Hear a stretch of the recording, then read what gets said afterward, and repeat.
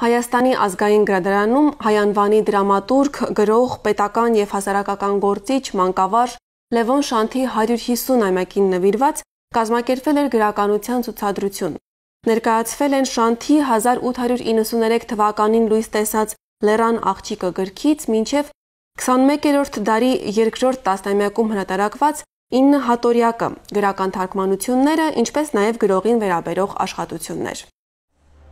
Հայաստանի ազգային գրադարանը Լևոն Շանթի 150-ամյակին նվիրված միջոցառում էր կազմակերպել։ Ցուցադրվում էին գրողի երկերի հին և նոր հրատարակությունները, գրական թարգմանությունները, ինչպես նաև գրողին վերաբերող աշխատություններ։ Ներկայացրել ենք Լևոն Շանթի ստեղծագործությունները, առաջին գիրքը, որ մեր գրադարանում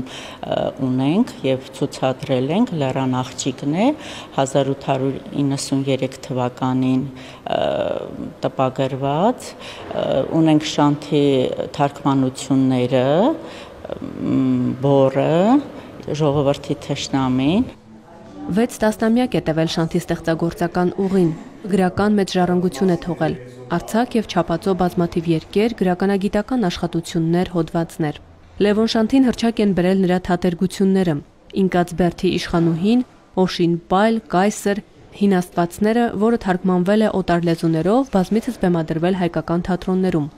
Գրականագետ Արքմենիկ Նիկողոսյանի խոսքով շանթագիտությունը զարգանում է հատկապես վերջին տասնամյակներում, անկախության շրջանում։ Դրա այդ հսկայական գրական ժառանգությունը, մանկավարժական ժառանգությունը,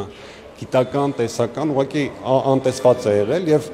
հիմնականում շանթագիտությունը զարգացել է դրսում։ Դրսում նկատի ունեմ Սփյուռքում, իհարկե Հայաստանում նույնպես եղել են անդրադարձել Սարինյանի, Սարգիս Փանոսյանի, բայց ես կարծում եմ, որ շանթագիտությունը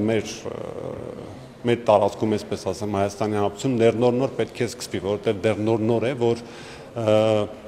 Շանթի ստեղծագործությունները դրվում են շրջանառության մեջ։ Քաղաքագետ Լևոն Շիրինյանն անդրադարձավ Լևոն Շանթի քաղաքական գործունեությանը, նշելով, որ ցուցադրությունը լավ առիթ է Շանթի դերը ևս մեկ անգամ արժևորելու և նրա քաղաքական աշխարհայացքը ներկայացնելու համար։ Շանթը ականավոր գրող և մանկավարժ լինելուց բացի նաև քաղաքական գործիչ էր։ Նա եղել է Հայաստանի առաջին հանրապետության խորհրդարանի փոխնախագահը։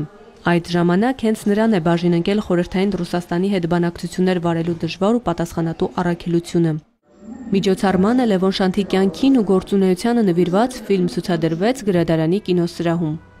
Մարի Խաչատրյան, Վրամ Խանամիրյան, Մշակութային ազդագիր։